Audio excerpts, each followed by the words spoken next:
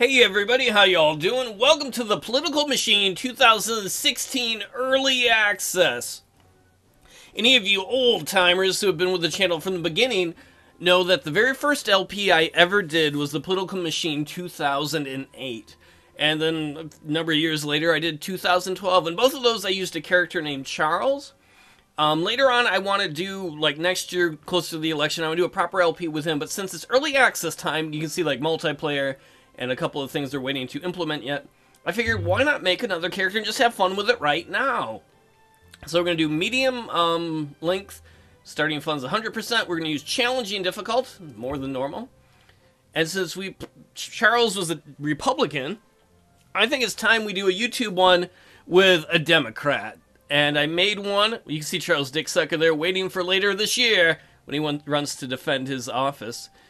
But we're going to be the cheerleader Lucy Vageena. See, she's cheering for America. If you look at her stats, she's got a lot of stamina. I heard because she was on her back a lot in college. Looks like she just got out of college. She's going to be a 35-year-old college student then. Okay at money, okay at fundraising, decent charisma, appearance. Not very credible, not very experienced, but she's really intelligent. She's kind of like an idiot savant. She says a lot of dumb things, but then certain things she's really smart on. She's like, you know what I like in the morning? Food! There's a little bit of a minority appeal with her and media bias. The religious people aren't big fans of her because she probably sleeps around a lot. She sluts it up. She believes in abortion rights, Black Lives Matters, legalizing the ganja. She's like, 420 every day, everybody! Even the babies need pot. She believes in student loan reform. She is against video game violence. If you see negatives here, it doesn't mean that that's a bad part on their stat. That means they're against a thing. Positive means they're for a thing. And she's for Wall Street regulation. So that's our Democratic candidate from New York. And we're going to be running against, oddly enough, I don't think I've ever done this before, a Republican from the same state. We're going to run against Mr. Donald Trump's. Vageena versus Trump. Win states win the election. Up for grabs, lean your way, certain victory. So this explains the map. If the state is gray, it means the state hasn't decided which way they lean yet. Because each week you will see the state become a color. If you're not familiar with the American election system for president, we do not directly elect our president. What you do is, whatever state you live in, let's say California here, you vote for a presidential candidate. Whoever gets the majority of the votes gets all the electoral college votes from the state. I believe it's 54 from California. I could be wrong. And then those are the people who actually vote for the president. California being the biggest one. If it's dark blue like this, it means certain victory. Blue is what matters for us because we are a Democrat. That's just how to move your character. These are ways you can raise awareness. You can create ads. You can give speeches. Speeches are free, you know.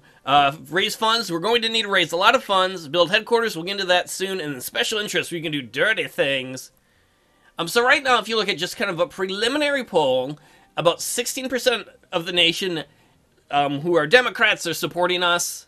About 16% are supporting Trump. And about 68% of the country is undecided right now. If we look at the really early polls, we can see kind of breakdowns of individual issues. Not really worried about that right now. If the election were right now, today, we, in the Zagby poll, are guesstimated to win. That's really too early. So we want states to be blue as we are the Democrats. He wants states, Mr. Donald does, to be red. Oddly enough, we're from the same state here. This here is his election headquarters, and this is our election headquarters. Those matters, because we're going to go to build a HQ. Before we do that, though, what did I do? Oh, I clicked on the state. This is how many electoral college votes you need to win, 270. Oh, according to this, we're in a dead heat. That doesn't really matter.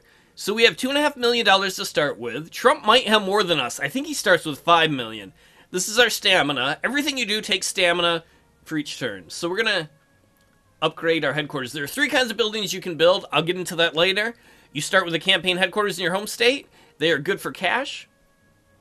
They help bring in more cash and increase your awareness in a region. They also help you find out what the top 15 issues are available if you get to level 2. These stars show what level. So we're going to upgrade our headquarters to level 2. That took us $500,000. And we're going to upgrade it one more time to level 3. That'll tell us all the issues in New York.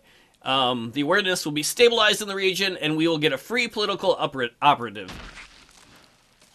So right now, if you look at the awareness in the region, we have 20%. The left number is us. The right number is Trump. So about 20% of New York is familiar with us, and about 20% with him. You can see right here, these are the number of electoral college votes the state is worth. New York is a big state for that. Texas is also a huge state. California is the biggest. Oh, California is 55. I'm sorry, I was off by one. They used to be 54. And let's see. Our top 3 campaign things are... Wait, those aren't us. That can't be us. We're not trying to repeal Obamacare, a strong military or common core. That's got to be Trump's issues.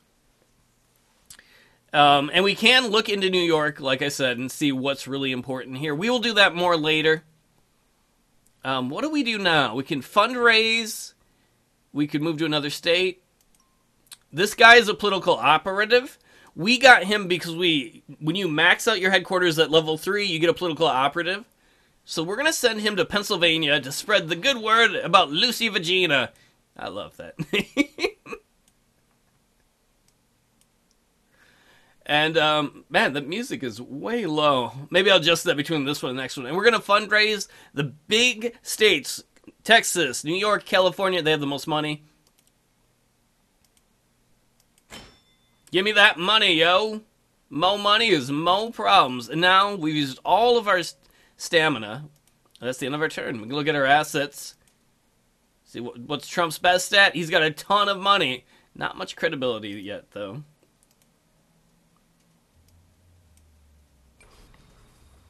And now we can see where Trump is going. Okay, so he put a headquarters in Ohio, and he's going to stump in Texas, and he put another headquarters there. And we're not going to be able to compete with him directly, at least not right away with money. So we're going to go to Ohio as well, because no Republican has ever won the White House without Ohio. Let us build a headquarters here. We're going to go with another campaign headquarters. As you can see here,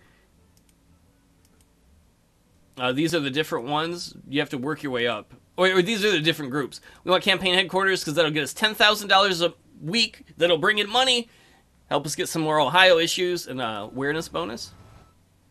We'll do that. I want to create a TV ad. So what do we want to do? We want to tell everybody that our character, Lucy Vageena, wants to reduce unemployment, create more jobs. That's going to cost a lot of money. It's going to air nationwide. It's going to give us a 3 change in Ohio and a 2 change nationwide. And that's very important to us because if we go to the polls, reducing unemployment, we actually have more credibility than Trump in that. I'm surprised. I don't mind, though. And let us upgrade our headquarters to the 2nd level in Ohio. And then we're going to go... Oh, wait, we don't have any more stamina. I was going to go back to New York. Get out of my state, Trump! So we're going to fly back to New York because we need more money. We're like, Mommy! He's like, Mommy, I need some money because I'm like running for president and stuff. And I have a Pope hat. I'm going to be President Pope. They'll be like, that's nice, dear. Make it rain money. Keep raining that money. We need $1 million. Oh, man, that's no good. Man, he's got all that money. He's got a headquarters in New York, Ohio, Florida, Texas, and California. It's good to be rich. God damn it, Trump. That doesn't help us at all.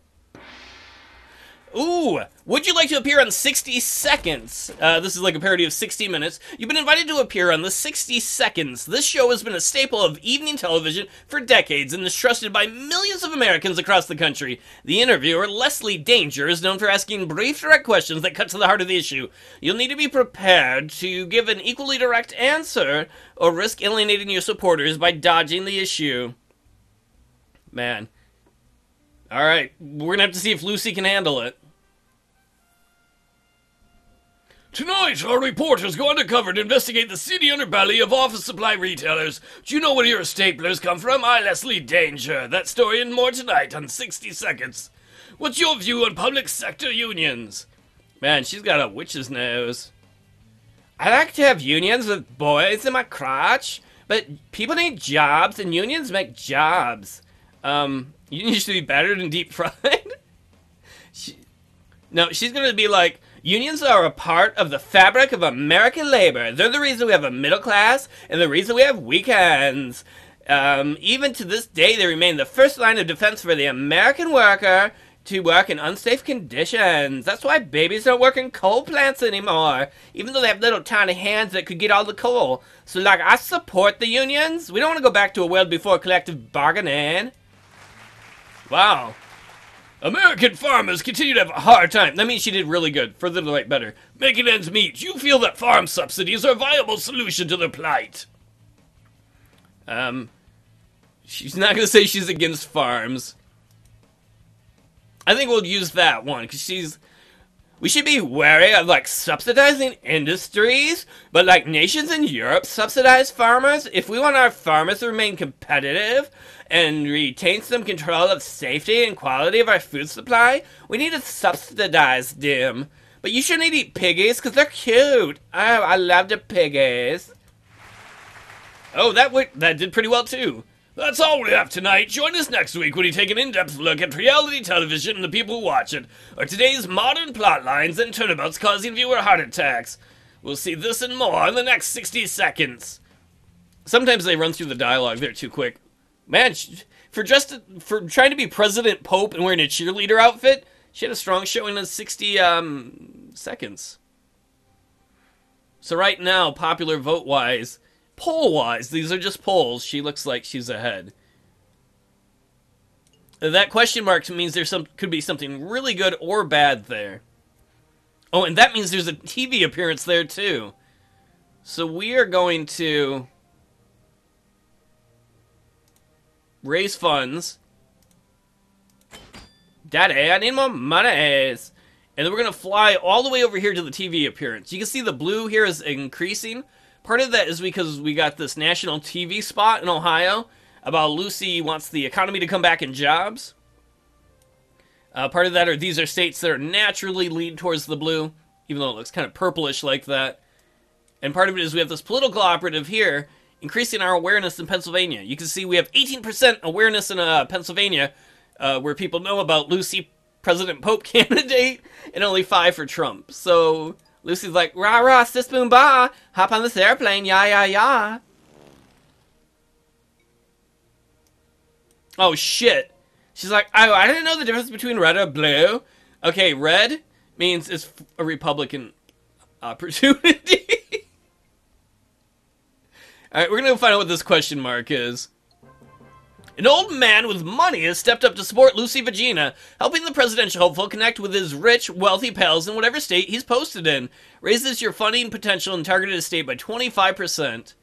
So we're going to take Mr. Money by Eggs and put him in California, because that's the richest state. That is good that we got that, because when she goes to fundraise there later on, it'll help out. We're going to go back to Ohio and finish our headquarters. Let's get the maximum one. And then she should have gotten... See, we got another political operative here. We're going to send him to Michigan to raise awareness. And what are you going to do, Lucy? Oh, man. We need a lot more money in, like, stat. Because we're going to need some special interest ones. If you look at these little red buildings here... Like, Trump is building election headquarters everywhere because he's got a shitload of money. So if we're going to compete, we got to go all the way up to Cali. We spent all our money on our plane ticket out there. She's like, ooh, I like the Sunshine State. Alright, Trump, where are you going, bitch? Missouri? National Foreign Policy Committee. Donald Trump has won the endorsement of the National Foreign Policy Committee. The NFPC is an organization dedicated to promoting a foreign policy that will protect American interests across the globe and keep Americans safe at home. One of the big disadvantages Lucy has is that she's not good at raising, or she doesn't start with as much money. And we get political capital for special interests. to get that kind of an endorsement. So right now, Trump got this endorsement. And we don't have enough political capital to get any of these, because we need to build a headquarters for that. So while we're out here, we're going to start trying to raise some serious funds.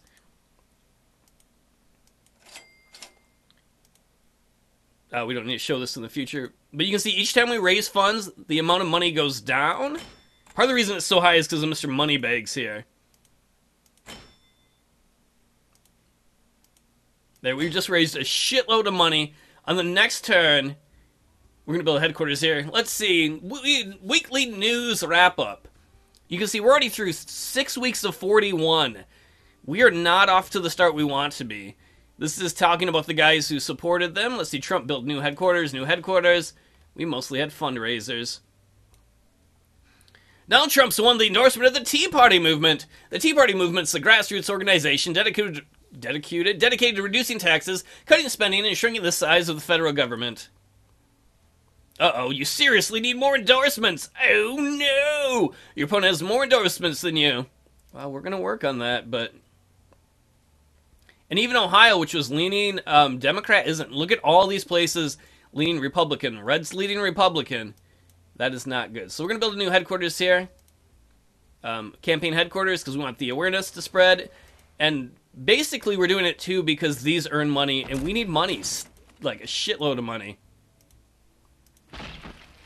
Alright, we got another political operative here. Where are we going to send him? Let's send him to Minnesota. Oh, we're out of stamina. Ding dong butts. Bright blue or red indicates a state that a candidate's likely to win. Oh, Donald Trump just won the endorsement of the U.S. Chamber of Business. It's like the Chamber of Commerce. And he's putting down another headquarters thing there. Holy shit. Alright, dude, you're gonna go to Minnesota. Lucy... Oh, there's a secret event there. We're gonna raise funds. Let's raise funds again. Man, look at all the time we have to waste raising funds just trying to compete with Donald. If we look at this, we can see what states are the richest. We already mentioned that earlier. Strategy planning, you can try and pick, like... This is just to guesstimate. Oh, that's what we were looking at earlier. You could be like, what if I win Indiana? What if I don't? What if I win Illinois? What if I don't? Just to kind of pick what your route is to that place.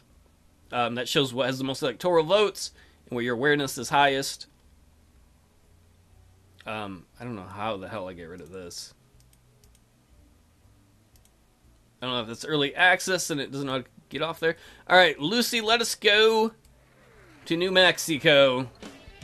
Ooh, a Hollywood friend! Taking a quick breather from the spotlight of Hollywood stardom, a critically acclaimed movie star is scheduled the next several weeks to endorse presidential candidate Lucy Vageena. Willing to move to whatever backwater state deemed necessary, this new asset, to the Lucy Vageena election team, will raise awareness of the longtime political pal on a weekly basis. Alright, so she's like, he's my friend. He's in like movies and stuff. He's like, I didn't even have to show my peener in him. We're gonna send him to Florida. Because we have like no awareness in Florida. And then Lucy, we're gonna have you build a consulting office. Because we need to start getting some operatives. We might only be able to upgrade that all the way once. So that's a level 1. And that's how we will get these guys. Let me go through here. Operatives. Who can do all kinds of good things for us. Man. Trump's got all these things everywhere. That dude is loaded. Look at that, Mr. Moneybags. Alright, so let's upgrade the consulting office. The Christian Confederation. Donald Trump's won the endorsement of the Christian Confederation. At this point, nobody is going to endorse us. Rah-rah, sis boom bah, don't you want me to be a presidential pope, y'all? And we can't afford to get this upgraded all the way, unfortunately. That would take $1 million. What we will do is go to Arizona, though. And we will build an outreach center. That will get us some PR clout. I was going to upgrade it, but we can't. We don't have enough points. Man, it is bad when California is not sure about you and you're a Democrat. Hire an operative. Your consulting offices and speeches have earned enough political capital to hire an operative. Purple states indicate a close race where candidates have high awareness. Oh, Ohio's the one state like that. This is not looking good. Look at all of this red area. Holy tits. All right, Lucy. What can we do here? We're going to fundraise. We need more than that, though. And let's look at our operatives. Okay, we can hire a fashion consultant. A fashion consultant focuses on what's important, the canvas of the body. Every day is a chance for Lucy Vageena to wear something stunning to woo over the shallow demographic that cares about such matters. We will hire one of those. So, she's gonna look better and her ads will be more effective. I'm gonna be, like, pretty and stuff? Yeah. Look at her crazy eyes. Let us have her raise some more money. We are going to upgrade the outreach center here. And then we don't have enough money to do anything here, or energy, so.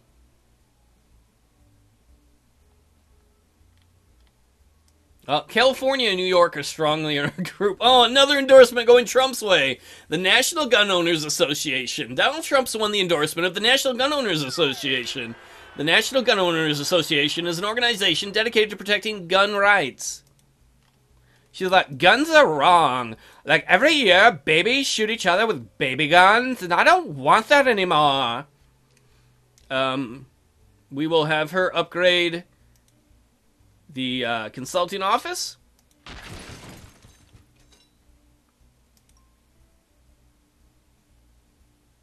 Is that the one I wanted? Yeah. And then let's look at special interest. So we've got 4 points for PR. Yeah. Not close to anybody yet. What about for operatives? 3? We're going to need at least a couple more for that.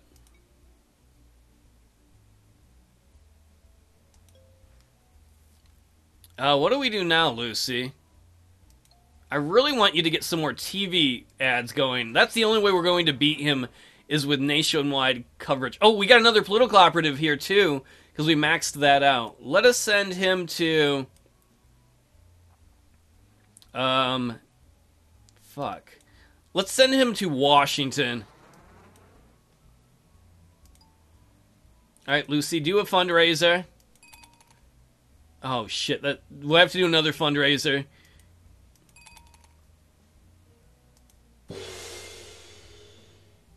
Weekly news wrap-up. Heated race takes early toll on Vageena. Man, they're pounding her Vageena. Quick to succumb to the heat of battle, polls show Lucy Vageena has slipped behind Donald Trump in this first leg of the presidential race. You can see it up here kind of with the national overall polls. That's where we are. That's where he is. Don't rule him out so quickly, one expert said. What?